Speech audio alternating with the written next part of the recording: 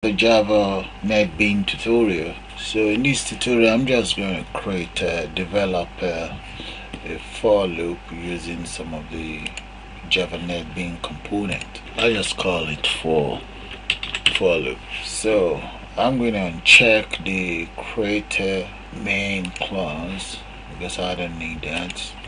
Click on finish, and the next thing I'm going to do is right click on my file, go to new, select JFrame form right there. So let's call it let's just call it time for loop.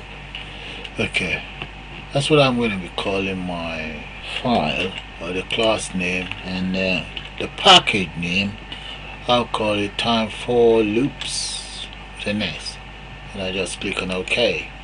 Now that my frame is ready, I'm going to be using text frame, paste it right there, and maybe just enhance it in one button, paste that button right there.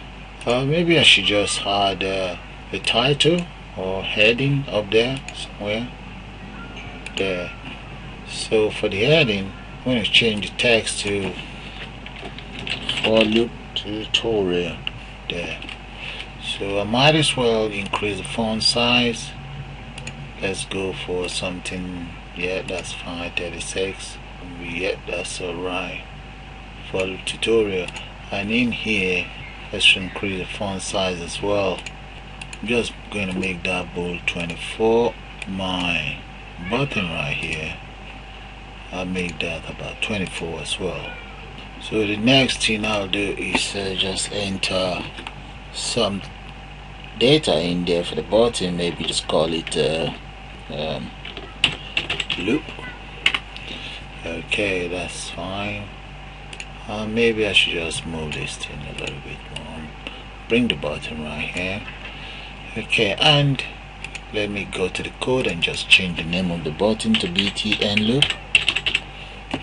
The name of this text area, I call that, let me just call that txt area. Txt area, and that is it. The next thing I would do is to right click on the button and go to the event, action performed, and right here, if you guys can see that, I'll change that to for int I equals 1, I less than and equals to 12, semicolon, I plus plus, close the bracket, enter my curly braces, and right here I'm now going to say txt area dot append I, and plus, because I want a space in there, I will ID I my output to go to the next line, enter a semicolon right there. So, and that's it for my for loop. What will happen is the first time I go around the loop, the system go around the loop, it will give you 1 and up to 12. So what I'll do now is, let me build my system. So now run the program.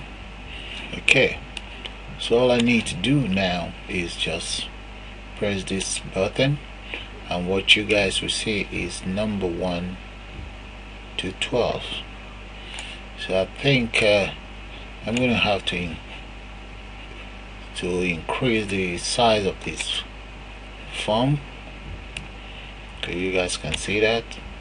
So one good thing about the frame, you can see the frame actually increases. Alright, so, and that's how you create a for loop using a GUI interface, a graphical user interface. Well, my next tutorial, what I'll do is I will actually convert this whole tutorial into a multiplication timetable. So I suppose you guys will have a look at that too. So let me just call it a day for now while I continue work on the second tutorial.